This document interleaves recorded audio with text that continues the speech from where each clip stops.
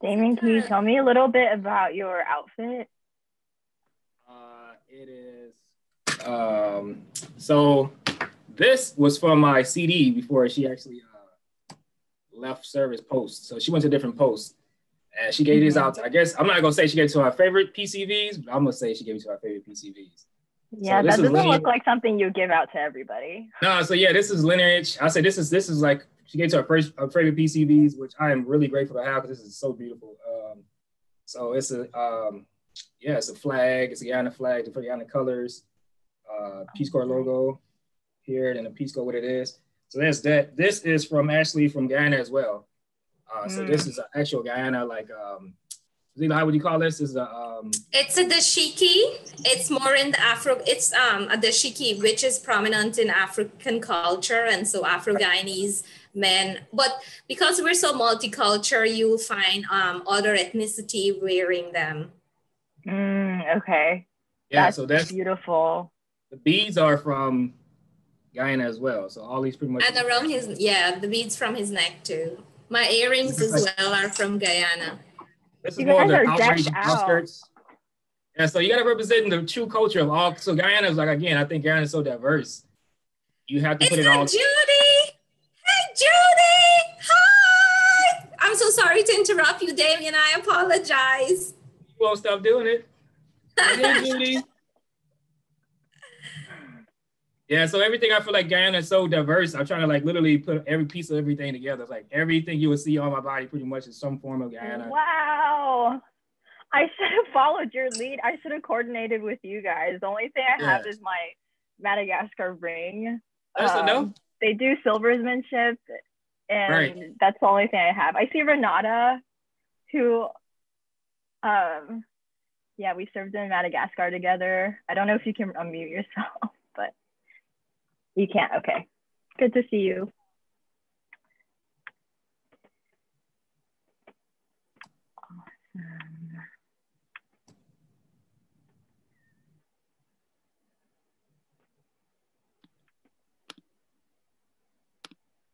Fahzeela, is your t-shirt also from Guyana, or your dress?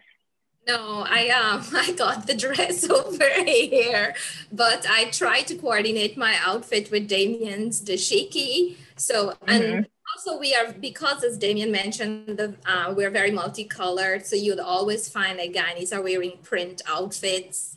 And so I love print outfits. Okay, beautiful. Ren served in Madagascar. Okay, awesome. Well, thank you, everybody. We're just going to wait a little bit. We are live streaming now through our little pages on Facebook. We have a few people still joining us, so just going to give it a few minutes or so. We'll get started.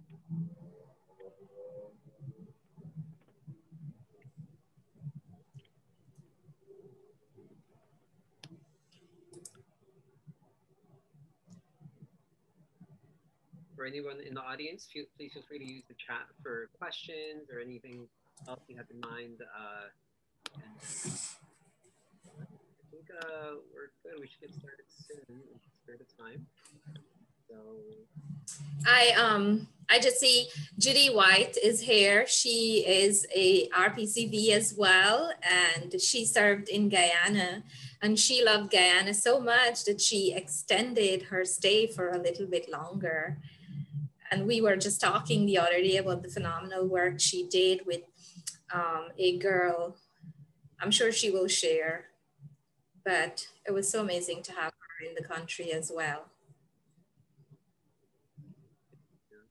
So I'm gonna get started, and thank you so much, everybody, for being here today. First off, welcome to our Careers in Peacebuilding Talk Story Series. My name is Jose Berto from the Mānoa Institute for Peace at the University of Hawai'i, Mānoa. Our talk story today will focus on training volunteers and community members in Peace Corps Guyana with Fahzeela Mohamed, Damian Owens, and Stephanie Singh. Thank you for joining us today to learn about the journey to the profession. Today's event will be live streamed on our community Facebook pages through the 150th Italian Veterans Education Center, aka Club 100, Conflict Resolution Alliance, KTUH Honolulu, Returned Peace Corps Volunteers of Hawaii, University of Hawai'i, Mānoa Office of Civic and Community Engagement, and the Mānoa. This event is co-sponsored by the Peace Corps and the University of Hawai'i Mānoa Office of Civic and Community Engagement. Since 2018, the Mānoa Institute has partnered with the Peace Corps to bring the Peace Corps Prep Program, which is an undergraduate certificate to the University of Hawai'i at Mānoa, here at UH. Mānoa supports the Peace Corps' mission that peace and cooperation among nations can best be achieved through global engagement. The Peace Corps Prep certificate combines both academic coursework, hands-on experience, with the cultural skills and leadership development to enable you to be a strong applicant for the Peace Corps service area that fits your interests and skills, as well as enables you to potentially earn UH Mānoa Peace Study Certificate separately. If you'd like to learn more about the Peace Corps Prep Certificate, I'll put the link in the chat, and otherwise you can also, in the final recording, it'll be provided in summary, or you can go to peaceinstitute.manoa.edu under academic programs. Today's event will be a talk story with Fahzeela Mohamed, a past Peace Corps language and cultural facilitator, housing specialist, and small grants manager. We will learn about her unique perspective and stories of training, preparing, and facilitating partnerships between host country, communities, and Peace Corps volunteers in Guyana education, health, and environment sectors. Also joining us will be Damian Owens, who served as a Peace Corps health education facilitator in Guyana from 2015 to 2017. Stephanie Sang, a Peace Corps recruiter currently here at the University of Hawai'i at Mānoa, and also served in Madagascar from 2016 through 2018, will moderate today's event. Fahzeela Mohamed was a language and culture facilitator for Peace Corps Guyana in 2015. She was hired on as a housing coordinator in 2016 and added the role of small grants coordinator in 2018 to her portfolio. She enjoyed being a part of the Peace Corps Guyana work and supporting volunteers as they fulfilled the goals of the Peace Corps. Damian Owens is a high school teacher currently and a real estate agent in the Hawaii community. He served as a Peace Corps health education facilitator in Guyana, which is in South America, from 2015 to 2017. He truly enjoys effectively employing and developing strategies to help students grow their skill sets, which will further their goals of joining building trades in various college programs. Stephanie Sang is the current Peace Corps recruiter here at UH Mānoa, who serves as an education volunteer and the southeastern coast of Madagascar. She's passionate about exploring all of the beauty and issues that come with peace building. And to get us started today, I'm going to turn it over to our good old friend, Stephanie. Thanks. Thank you, Jose. And thank you for that introduction. I also just want to thank the Matsunaga Institute and you for all of your work with engaging the community and all of the various peace building events and series. Can everyone hear me okay? Can you give me a thumbs up if the volume is great? Awesome. So my name is Stephanie Sang, and I served in the Peace Corps from 2016 to 2018 in the southeastern coast of Madagascar. I am the Peace Corps recruiter at UH Mānoa. So before we start, I would like to give those of you unfamiliar with Peace Corps a bit of background. So Peace Corps is a service opportunity for motivated change makers to really immerse themselves in a community overseas, working side by side with local leaders to tackle some of the most pressing issues of our time. And our mission is threefold. For our PCVs, and staff, you probably know this by heart, but first is to help people of interested countries meet their need for trained men and women, to help a better understanding of Americans on the part of the peoples you serve. And then goal 3 is to promote a better understanding of other people on the part of Americans. So when you come back from service. So throughout the talk, if you feel interested in learning more about the Peace Corps and how to apply or serve, or how to serve again, if you feel so called to do so, I'll put my email in the chat for anyone who wants to follow up. But I am so excited to get to talk story, or GAF, right, as you say, with Fahzeela and Damian, and hope that my questions can be a spark to whatever direction you like to take us today with your stories. So maybe something starting off very simply, as you think of the Peace Corps, maybe the first time you ever heard of the organization, what interested you about it? And can you give us some background information that would help us understand why you would be drawn to the organization. So I sort of remember hearing about the Peace Corps in high school, and then really getting interested in college, especially the language learning aspect of it and the immersion for up to 2 years, or at least 2 years. I just thought that this would be an organization where I could maybe find some like-minded service people. But I'm really interested in hearing how you first came across it and what drew you to the Peace Corps.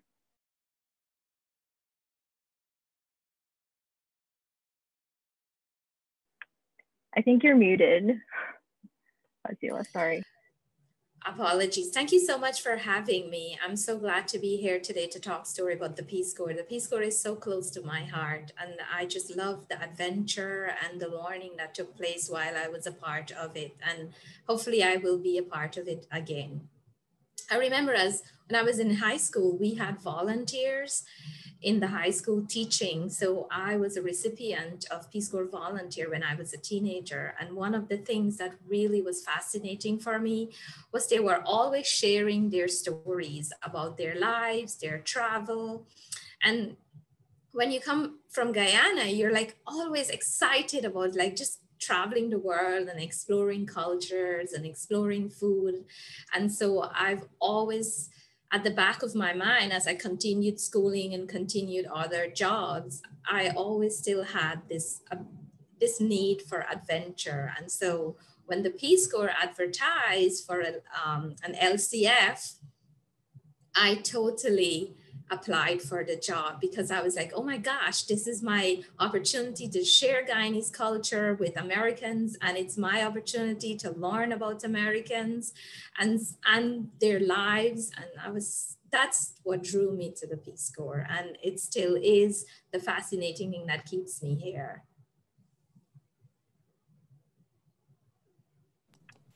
Great job, Fahzeela. For me, man, it's really started off where you would say like, Hawaii says talk story, like you said, Stephanie, and for Guyanese is gaffing, right? So literally, I always found myself doing volunteering work on a mass scale. So it'd be either from greenhouses, helping design or build greenhouses for people, urban gardens, kind of like dating myself. So like camp things, anything of the sort. But really what happens was I was literally always around volunteers from all sorts, and we never really put a name to ourselves. We just kind of hang out. That's what you do, right? You hang out with like folks. And one day we was just at the bar talking, and there was somebody talking about different like Madagascar. Somebody was talking about how they went to South America and did all these great things. I'm like, man, you did all this for free? They was like, yeah, we got a stipend. I was like, I'm on it. So what is this thing called? It was like Peace Corps. So I went to a recruiting again at a social event, and they was like, oh man, you know, I went to what was the one place? Argentina. And so my mind was like, okay, let me do this thing. So I actually looked online. I was like, fell in love with it. Like it speaks to my core, right? So I'm already doing these things. I might as well go take it to the next level. And I was able to do that. And so it was really a profound thing. And I was telling individuals, once you get a taste of Peace Corps, man, you always gonna be Peace Corps. So it's like, I'm lucky to have the opportunity, man, to do that. And I do look forward to probably doing it again in the future. Yeah, thank you both for that.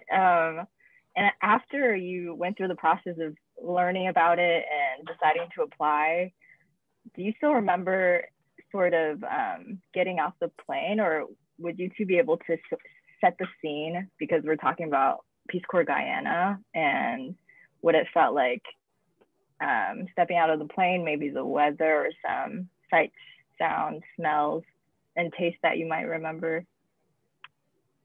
Yeah, so for me, so if you come from West Coast coming over, you come in a day early and you're staging in Miami.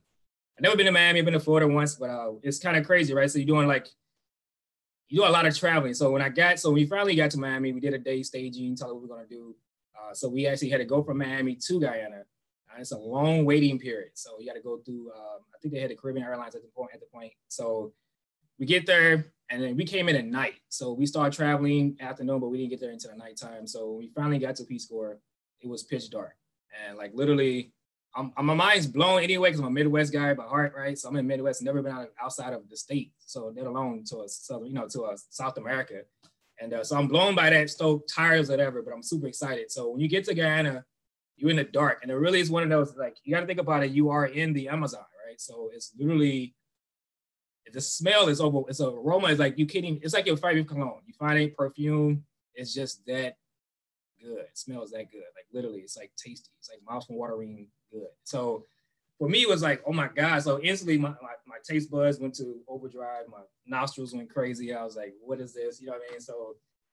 So that in itself, and it's dark. So you know, you're seeing stars, right? No lighting, so you can really see the galaxies if you want to look that far. So that was the experience for itself. Got out the plane. So we all like super wary, scary, shaking. It's like if you ever went to high school, right, and you was a freshman, when you're a freshman, you come in and think you know what you know in Miami, right? But when you get to senior year, you're back at freshman again. So it was just like that. Like we stoked getting down there. When you're down there, it's like, oh my God, I'm so nervous. So you said taste, right? So that was a taste. What was the other one? I didn't catch that one. The taste was that one. And you say, oh, the setting. So the setting again at night. And maybe the weather. The weather, right? So at that point, so I left, St. Louis is frigid. Like right now, you guys got a lot going. Texas is crazy right now. So I had that Texas weather going on. About just getting out of that. And then, so when I left, came over there, it was like super like hot, like at night. So you sweating at night, like what is this? So it's like super hot, right? So the weather again, but then it's tropics. So the weather was a nice breeze, cool, but it was hot. So it was at night hot, but then it cools down quick when you get a cross breeze. So that was like good. So Guyana has 2 seasons, mostly wet and hot. And we kind of came within that wet, hot stage. So you sweat out your first gear of clothes. And so don't try to look too pretty because you're going to sweat out that. And then you start smelling yourself. So all the tasty smells go away when you start smelling your own BO. So yeah, that's where I met with that. So, and other than that, and yeah, I don't want to keep going with this thing because it's just like, now you start making me reminisce more than we'd be here for 3 hours. No, thank you for placing us in Guyana with you from all of the sight smells and the weather. So for this session, the session's called Bridging the Divide, and it's part of, as Jose was saying, the Careers in Peace Building Talk Story series. So would you be able to describe sort of the roles you played in Peace Corps and how those jobs contributed to peace building? When I think about the roles I played in Peace Corps, I go through like this wonderful phases. I started out as the language and cross-cultural facilitator. And essentially what that was a training sessions of Guyanese culture, custom, history, ways of talking, ways of dressing to a incoming group of volunteer, or as we would say, trainee. So when the cohort got here, I was one of 2 language and cultural facilitator, and we had sessions and we talked stories, but in Guyana we say gaffing because in Hawaii, their local language is Pidgin. In Guyana, our local language is Creolese. And so when someone start talking Creolese, even though it's a broken form of English, you might be like, what is this person saying? And then afterwards, I was hired as the housing coordinator. And what this was responsible for where all of the volunteers in the country lived. And so, for example, if we were gonna have 40 volunteers coming into the country, I would travel around all the countries, all the little villages, recruiting families to host volunteers and train families to host volunteers. So if we were catering for 40 people, I would go to like sometimes 100 communities and meet about 3-4 families in each community. Because when a family come on board, you want them to understand this whole cross-cultureness that's happening, and so that the volunteer can express themselves, be themselves, and at the same time, the family can learn and be comfortable in their own home setting. And then, so that took a time, and along the way, I really enjoyed helping volunteers with projects that they have. And so I added the portfolio of small grants coordinator to my job. And this is when a volunteer comes to the country, after they're in their community for a while, together with their community, they could decide to do a small project. And the process for that project will be like They have to put together a concept paper, how they're going to spend the budget, how the community is going to get involved, what is the intention of the project. And so I helped facilitated that from the beginning to the end. And so I think from my perspective as a past staff, that's how we work towards getting the volunteer into the community and be a part of the community from that side. So you ensure that the families see the perspective that the volunteer is coming from, and the volunteers see the perspective of the family and the community through conversations, through training, through dialogue, through communication sessions, sometimes simple things as taking a volunteer to a wedding, to a funeral, to a birthday party. Those are all part of helping bridging the culture, because the more opportunity a volunteer gets to observe what's going on in their community and in the country, the more they're able to relate to what is happening. And so the more they're able to be a part of that community. And the more you're able to be a part of the community, the more settled you get. So the more comfortable you get with the job that you are to do. So that's from my perspective. But Damian, what do you think? Thanks for throwing the ball. Anyway, so for me, man, I really was thinking, because my mentality when I came was just construction, right? So anything with safety, OSHA related, this type of stuff, I'm thinking like health will be just that, right? But no, it's really, you put on a lot of caps. I mean, you can put on a different cap every day.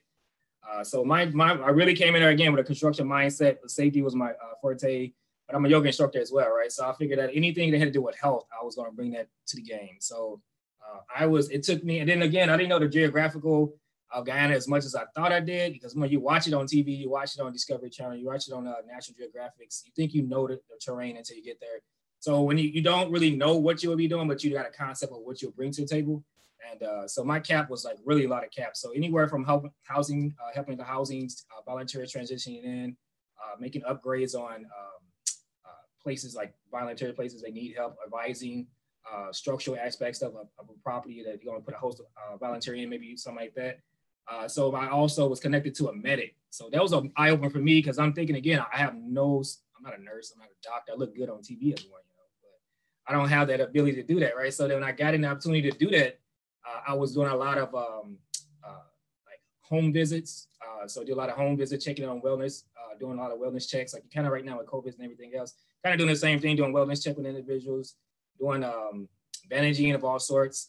And then if you kind of look at it, one of my things I'm really proud of is when I was stayed on these. So I was with the Native Americans, or you say Native people, indigenous people, I'm sorry. And so that in itself was a population of 500. And I was literally up there by myself. So it takes an hour to get to my site, 22 hours by boat. And then if you want to go through the Amazon, it's like 14 hours. So it wasn't I go around the corner and come back. So at that time, I didn't really know what I was going to do, because I'm thinking like, they don't need construction, but I understand they needed the concept of construction, right? So I introduced yoga. So I use the ladies. And the other thing I try to always do is keep an open mind. So I would tell any volunteer, keep an open mind when you do take on these many caps. Just kind of see and gaff or talk story with these individuals. They'll tell you what you really need. And you just go back into what you already naturally do. So I'm a yoga instructor. A lot of women were saying that, hey, a lot of guys too. So it was like taboo, right, for a male to do yoga. So I'm teaching these guys concepts they already know. And so I had to change the yoga concept and say stretching, right? And then, so that was one, working with the medic, I learned a BMI chart. That helped me also understand how to get these guys in a healthy background, how to use that, tell them, hey, I saw you in the clinic, let's go out here and do something positive. Another thing is another community development was they work with True South. So that's really awesome, because they have a panel of 7. True South get 2 times to come up as I think it's a 4-year term or something like that. Fahzeela will know more about that. Anyway, so yeah, I was able to literally work with them closely, but also get the community on together. So I was facilitating a lot of things I didn't even know titles to. It was just more likely I just knew that I love people and I love the way that it was we gave each other accommodations to do what we want to do. So so yoga was one. I had a yoga session on Tuesdays and Thursdays, kind of broke it up and helping with that. Another day we did was the biggest thing was sustainability, right? So everybody talk about sustainability. You had to use what you have. You couldn't go out and buy something that, go to, here is Granger, or you might want to go to any one of the hardware stores. You got to use what you have. So one of the things I kind of designed was a sustainable volleyball court And it's like it was 60 by 60 by 30 by 8 foot tall court. We didn't have sand. We had a lot of dirt and mud. So I was able to literally use bamboo sticks, twine, and fishing wire that was laid over somewhere. And we can literally, and I taught these guys the 3-4-5 method, which is a construction concept we use commonly in all phases of when you building a house. So I was able to literally go back into all these tools that you have, right? And I had to get out of that, you just a construction worker, or you just gonna come here, and literally let the community tell me what they needed. So working through Shao, I actually got this, we all became, we actually eliminated a lot of toxicity in the community itself, right? So that may be from drinking or anything of the sort. And then we was able as a team, I was able to give the project over. So it's like I was able to teach and give over what I knew, and they gave me more, like how to cook in a bush without a stove and like lighting. So it's like it was a win-win situation for me. I got a lot more, but it just, again, mini caps. Just put on mini caps. Yeah, I can relate to that. And I know like part of being able to put on so many caps too is aided by our LCFs. And I remember going into Peace Corps not knowing just how much labor that our language and cross-cultural facilitators, staff, everybody in the organization is sort of laying it all out for us. From anything as simple as language learning and spending. I think sometimes volunteers like to say like, oh, we spent all day in the morning to like evening language learning. But then on the other hand, it's like, there's people going back and preparing the lesson plan for the next day. And you sort of just get to relax. And so Fahzeela, I wonder if you would mind telling us about the process for not only training volunteers, but I mean, your many hats too with host families. I'm sure there's misunderstandings and conflicts that arose and from the different cultural backgrounds. So I wonder if you have any techniques or maybe even some funny stories, or Damian, if you've experienced those like cultural misunderstandings or how you were able to resolve them, if you wouldn't mind sharing about that. Oh yes, definitely. So one of the things, as I mentioned earlier, if we're preparing for 40 volunteers to come, I would see at least 120 families or sometimes more. Why? Because in my own self, I had worked out this formula, because when I was a part of the Peace Corps Guyana, I created this whole training module for how to train host families. And I used it based on the experiences. I used it based on some feedback I got from other training, other Peace Corps, from community members, expectation of Peace Corps volunteers. And so as you listen to it and you start a process of analysis, you realize, oh, this needed to be bridged and this needed to be bridged and that needed to be bridged in order for it to work with a volunteer and a host country national. So in my process of seeing 140 people or sometimes more, I kept like a few simple things at the top of my mind when I was speaking to a family. Things like a host family must be able to understand that this is a cross-cultural exchange. And so while I'm communicating with a family member and I ask questions like maybe on religion or maybe on ethnicity or just how you spend your day, and I'm like, I'm wondering, will this person keep an open mind? And so that was my second thing when I was talking to recruiting host families. I'm like, I always kept like, my brain was always, is this person going to be able to have an open mind at all times to understand that this really is a cross-cultural exchange process? And finally, another thing I thought about is, you must be able to communicate, and you must be able to communicate in such a way that you have to understand that communication is going to get sensitive, it's going to get negative, it's going to get positive, but are you able to do it? And so if you really understand the dynamics of Guyana and you research it, we're so popular right now because Guyana is always a developing country and always in the news for one thing or the other.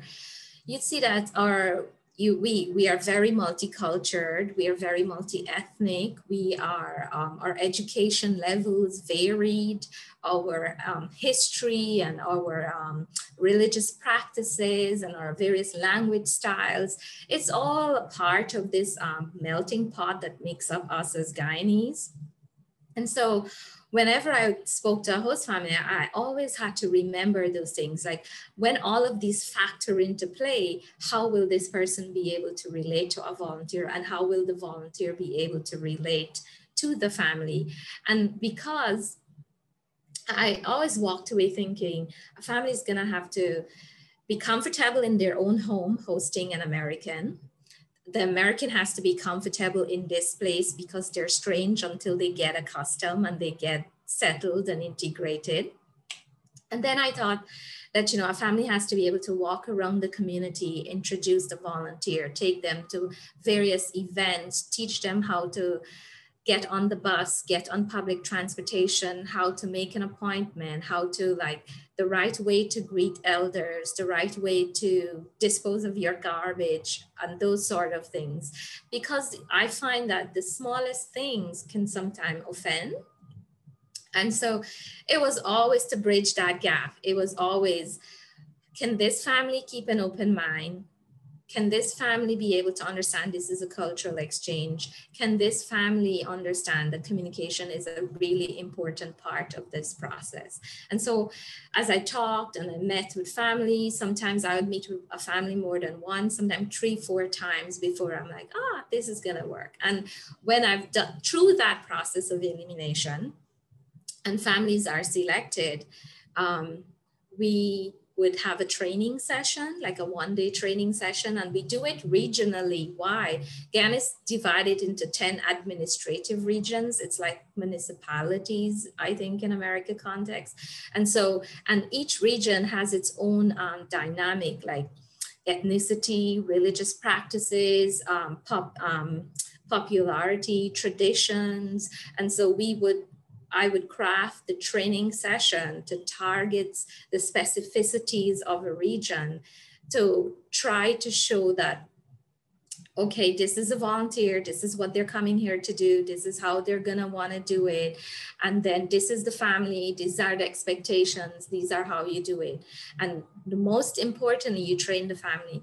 You have to talk, you have to ask questions, you have to have the ability to just be who you are, but at the same time, understand that this is a process. And so it took a lot of back and forth, but families were so super excited to open their homes to volunteers because they saw the positive contribution that volunteers do in the community. And so they were always willing to say, I can do this, I can do that, I can do this. And that's how we were able to get families and volunteers together so they can have a successful service. I just missed it so much. Thank you. I remember when we were talking before, you're talking about a specific example. I think you said something about dogs or something. I wonder if you could share that story. So I went into this community one. Oh, I must say that I am super afraid of dogs. I have a phobia where dogs are concerned. And I was bitten when I was a child. And now, even in the midst of traffic, if I see a dog on the road, I'd cross the road to avoid the dog. And it's so scary. So I went to this community and this prospective host family, they were so awesome. They actually hosted for me, I think like 3 times in total. They had a dog and they said, oh, the dog is out, they took it away. But I don't know how the dog got out. And the dog rushed into the kitchen. And I swear I have a sixth sense where this is concerned. I jumped on the table and I was like, save me, save me, save me from the dog, please. And it was such a soothing, simple dog. It didn't have anything to do with me. It didn't care that I was around. And so since then, the host families are always telling the story about me and the dog. It's so funny. I still blush when I think about it. Yeah, one of the reasons I brought that up is because I remember in Madagascar volunteers are very attached to animals. I think maybe that's American thing, but attached especially to dogs. Where in some countries that you go to, dogs are seen as animals, you know, and they're there to help guard the house, and maybe they have a different cultural meaning attached to the animal. But yeah, just to like illustrate that peace building sometimes is so unexpected. You have to explain the meaning of an animal to this culture in order to like bridge that miscommunication, because I think easily somebody could, for example, be tossing a rock at a dog or like doing something normal in that context towards something like a dog, and that be misinterpreted completely. That is so true, Stephanie, because in Guyana, we do treat dog in that, from that perspective that you've just shared as well. We treat animals like that. And I find it fascinating myself when I walk around the communities and I see a dog being strolled in a stroller. It's, for me, it's like, wow, this is an interesting thing, because we think of animals differently. And so one of the things I know, it's part of the training session with the volunteer, and as well that has been incorporated in host family training, is to have that communications about animals and about pets, and to talk about what does a pet mean for me and what does a pet mean for you. And if as a host family, you're gonna allow me to have a pet in your home, and the rules that are necessary for you to take care of that pet. But at the same time, how do I expect you to treat the pet in my home? And so you are right, that is a fascinating conversation that we always train for at Peace Corps Guyana, because it does mean different things for different people. Yeah, thank you for that. Peace building, as I think people who've done the Peace Corps can attest to, comes from some of the most mundane items of daily living and life and communication, but also some of going more to the more serious side. I know this past summer, during the Black Lives Matter movement, the National Peace Corps Association held a series of virtual town halls, hoping to gather what Peace Corps might do differently, and one being the renewed commitment for recruiting for diversity to accurately reflect American diversity. So I'm wondering if Damian or Fahzeela, you could speak to what does Peace Corps Guyana look like in terms of diversity, and was that part of training at all? And maybe what was it like to teach American diversity to the Guyanese, and also Guyanese diversity? I know you mentioned like Afro-Guyanese and the indigenous Guyanese and different populations. Was that also taught to the trainees when they came? Let me get in that one. So when it like Black Lives Matter, I came when right around with that time with Ferguson was going through the transitioning, which much needed. I mean, I think everything is diversity, right? You think of America, you think about diversity. You think everyone has an opportunity to do what everyone should be doing. But when I went to actually Guyana was like such. Guyana is diversity. Guyana is a sovereign country that, you would say nation, or you would say just a continent or a country of diversity. It actually speaks to the core of my beginning. I'm a being. I'm getting kind of caught up with this because they have, I say 7, but usually it's 6. So they have the Guyanese, so it's the Indo-Guyanese, Afro-Guyanese. They have the, you call it the indigenous people, Chinese, Black, and what is it? I think it's called Portuguese, and then it's mixed in there. I would say they're in the mixed race. So that's, if you see a child, so I worked around the medic a lot, and we see a lot of kids, and you see these children with all this diversity in them, it's like, that's what you call an actual, that to me was like national. That was like a real definition of diversity in itself, right? So they don't, when you make a movement or you make a sound, everyone has a voice, right? So when I teach students, I tell them, this class, you have a voice. So everything's gored around you.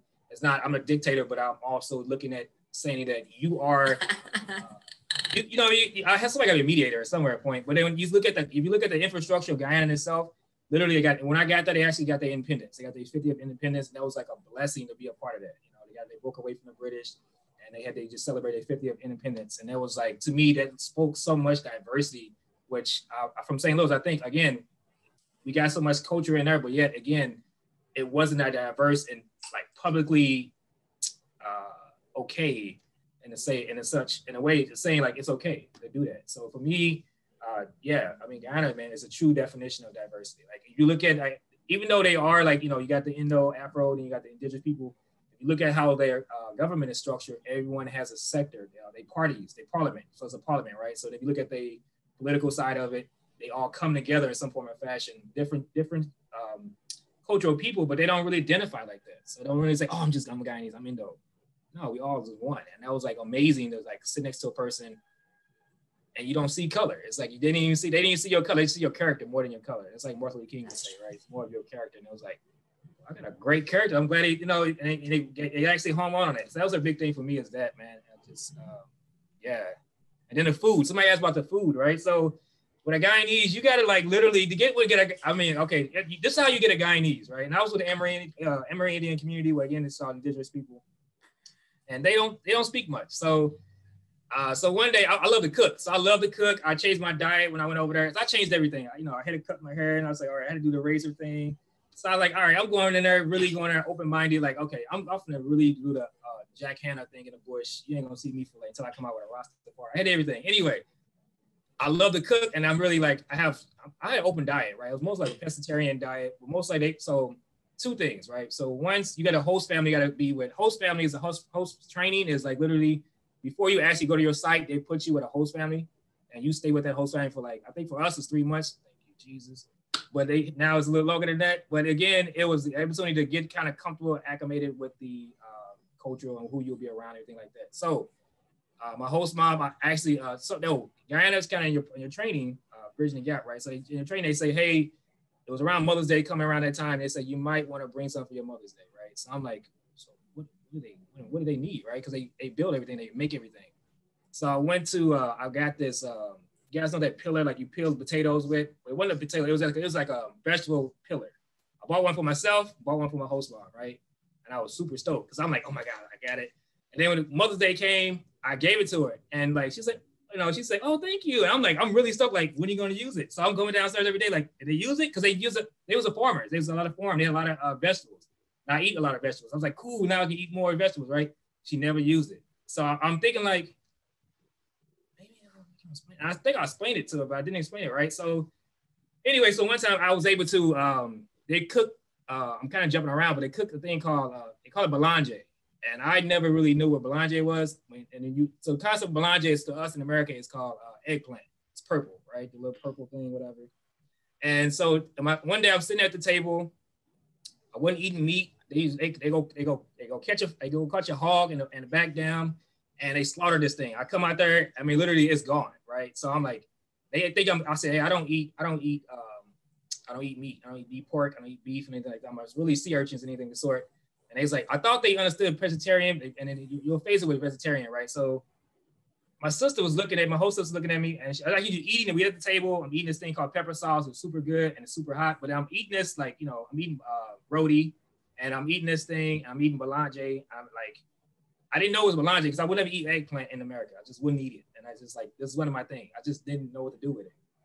And so I'm smelling this thing. So I got stimulated. I'm like, what is this? She's like, she finally looked at me and said, man, you don't eat no meat. I said, well, I eat certain meats, but not all meat. She said, and I had a roster, I had a beard like out here, bald headed, everything else. And she was like, are you Muslim?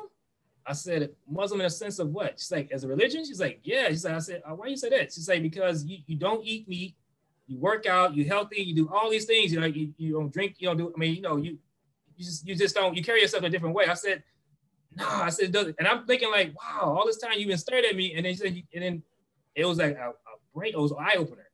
I said, the only way I can really let them know who I am and what I can do is get in this kitchen. So one day I woke up super early and I got in the kitchen, I started making roti. I started rolling up roti, started making it like my mother did. I watched her. In order to get a Guyanese, you gotta watch what they do and then implement for yourself. So I rolled up, make roti like she was doing, and I started cooking my belanje. And like that literally opened up the door for us to make that dialogue. So that's like, you gotta like literally to get, I don't know if I jumped around this question, lost the question, but again, if you really get to what the Guyanese, you really, to get them is really get in their kitchen. If you get in their kitchen, you got a Guyanese, you good. I don't care how else you guys wanna look at it. For me, it was getting in the kitchen.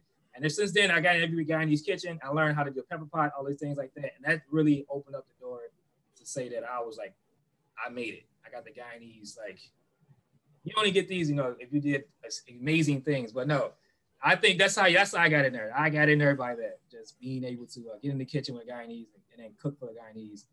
And it was amazing. It was amazing. It's a good moment. Yeah. I just want to jump in here and say, yes, we love to feed you.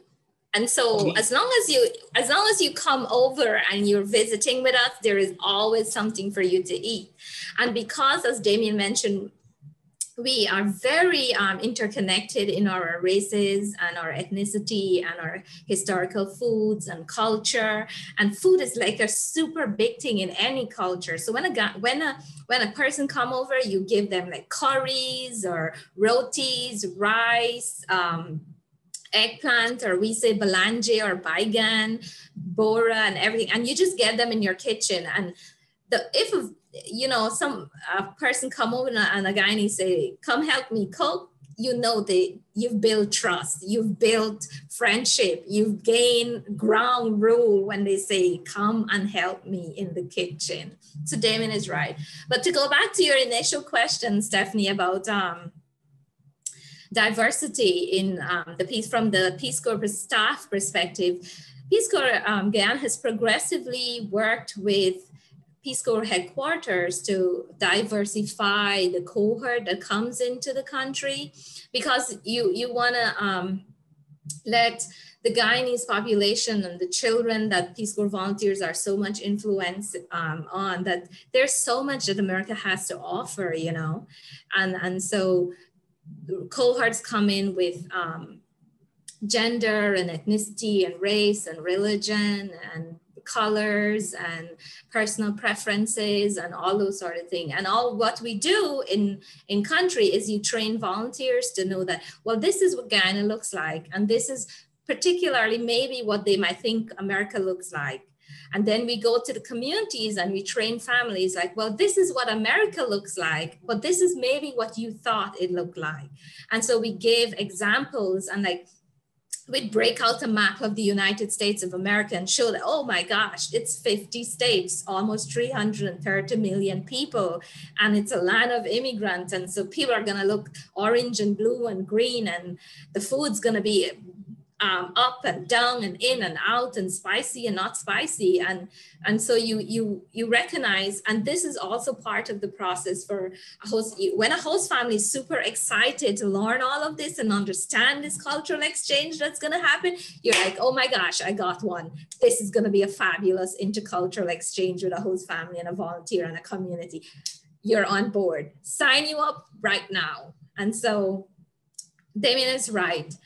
To get his host mom to say, what's up, Damian? Let me cook for her. I wonder how that roti tasted, Damian. She said, come boy, come eat this joint, boy. I'm like, what?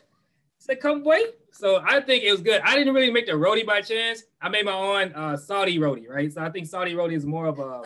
he means like sada roti. Yes. So in Guyana, we have oil roti and we have sada roti. It's two different kind of methodology and ways to combine your ingredient. So sada roti. They got like 13 forms of roti. All right, take like the roti, they got sada roti. They got 20 different versions of roti. I just like roti, and I made it my roti. It actually worked it. So I'm glad I was able to do that, and it worked. So like, you know, as American, again, you come, and again, it's cross-cultural do food. And that's another thing too, is like, it's another language, right? I'm a foodie. I love food. You go to my Instagram page, you go to anything, you'll see a lot of food on there because I love food. And I think that connects a lot of us. A lot of things are done over food. And I was able to bridge a lot of gaps through food. And it was just like having recipes. I like someone said Ukraine, they did it in Ukraine.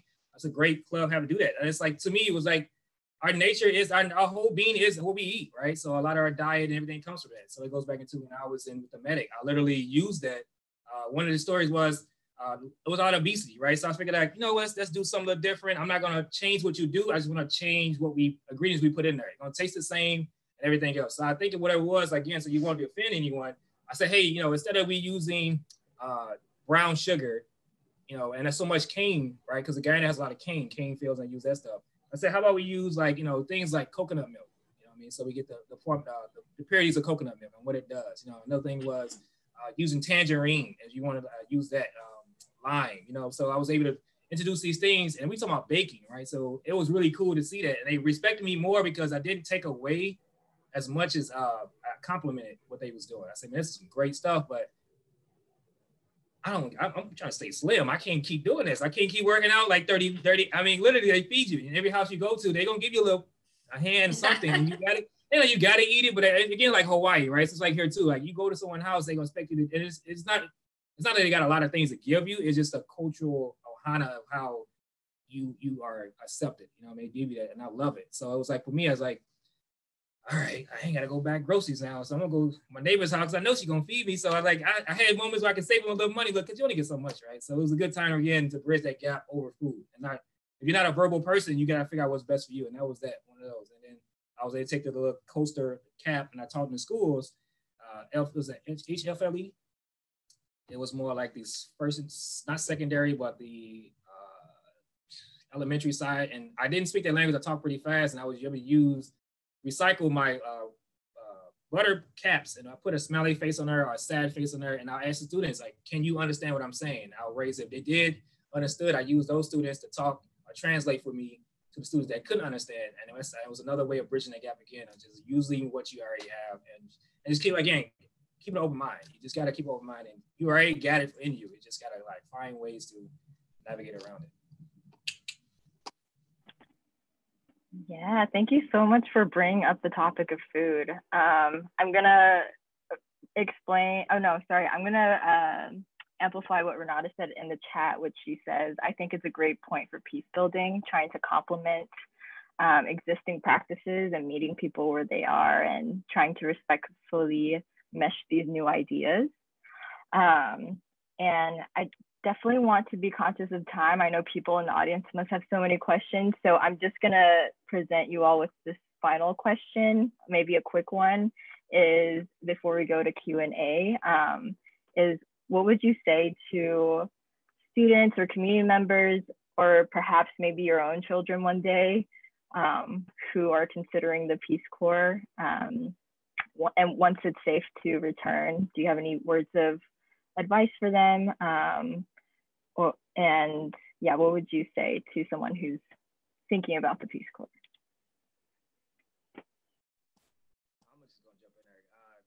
I'm gonna say, man, you know what? I was kind of going over. I was talking about this earlier. It's like when you join Peace Corps, I mean, really, you join a lineage of history, right? John F. Kennedy. You think about all these individuals that had a part of like social movement. If you really want to do a social movement and be part of something big, you need to join Peace Corps. I think for my children and my son, he's gonna actually do that. He's gonna live that lineage. He has no choice, you know. He's gonna have to do it no matter what. Because again, it's just that. I mean, for real, to be honest, it's like being a member-only club. And you can see right now, we the member-only club, and come be a part of that member-only club. I met a guy actually in Miami when I was literally first, I didn't get sweared in yet. And I met this guy, and he looked at me, he said, man, we said, what are you guys doing over here? I said, this is Peace Corps. And I felt good saying it, wrote off the tongue really well. And he said, man, I've been there since 1963. And I was like, I just met history. And I said, I appreciate that. What did you think I should do? And I went to Africa. I said, well, what do you think I should do? And that's how I kind of got where I'm at in Peace Corps. I always ask, like, again, if you don't know, you ask. He said, oh, I would have done this a little different. I was like, all right, cool. I'm going to do this a little different. So I would definitely say, if you've always been volunteering, Peace Corps literally is a family. I mean, when I got to Hawaii, I was able to jump in that, and that was great. One thing I would say, if you are thinking about getting Peace Corps, given the climate of what's going on, bring hand sanitizer. Have a lot of it. I'm serious. You're going to touch things. You're going to like gooey. And just out of curiosity, you're going to touch it. And not by chance, it's going to happen. You're going to touch a lot of things. But I'm not really a germaphobe, but I like clean hands. So please bring hand sanitizer, and, you know, just be open-minded with that.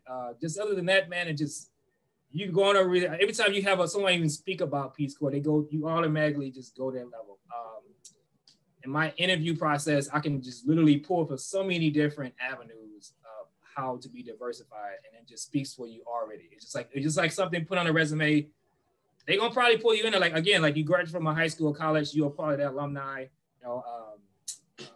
It's there. You got to do it. I mean, it's just one of those things in your lifetime. You got to do Peace Corps in some form of fashion. It doesn't matter how long you got in it.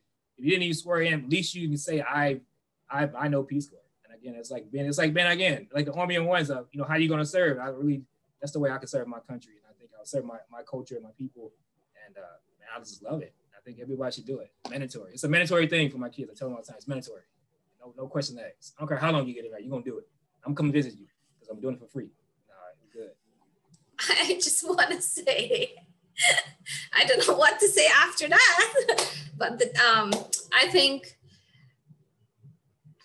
commitment is super important. Commitment to that promise you made yourself. Commitment to the reason why you want to join the Peace Corps. I think commitment is the one of the most important word that'll get you through your whole process, because it's inevitable. You're gonna get culture shock. You're gonna get geographical shock. And you just gotta keep reminding yourself, you know, that commitment you made to yourself for your service, and let that keep refreshing you and reviving you when you feel like I can't do this anymore, or I miss my country, or I miss my family, or I don't think I can survive this heat another day, or the food is different, or I miss going blue waters because Guyana water is black or gray. And so you just have to continue to be committed to that process and that promise you made yourself. And also just do it. Just do it. I think Nike will really endorse you. Do the next Nike commercial next to LeBron James and the rest of them. So, you know, this is whatever. Yeah, that's great. Thank you both so much for taking the time. And I know maybe one of you needs to leave for something, but I think that we do have one more question in the chat, which is, can Peace Corps use Facebook with the locals to expand the concept of peace?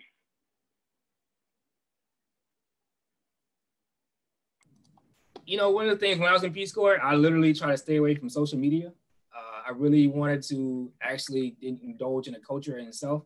I think we get so caught up in social media and want to post what we're doing, like, oh, this is my next thing. I think it takes away from actually taking that experience, because you're looking for that next picture. You're looking for that next Instagram post.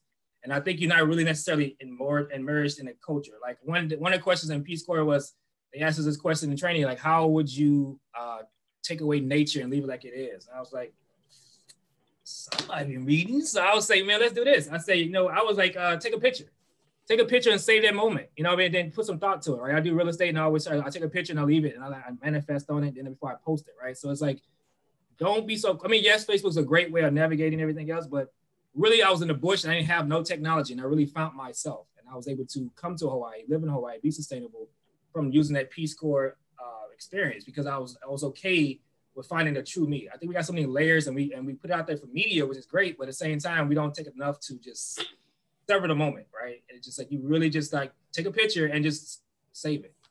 It's not going anywhere. You're gonna get to it. And then, yeah, it's another platform of communication like we're doing now, but I always say, don't be so quick to do it.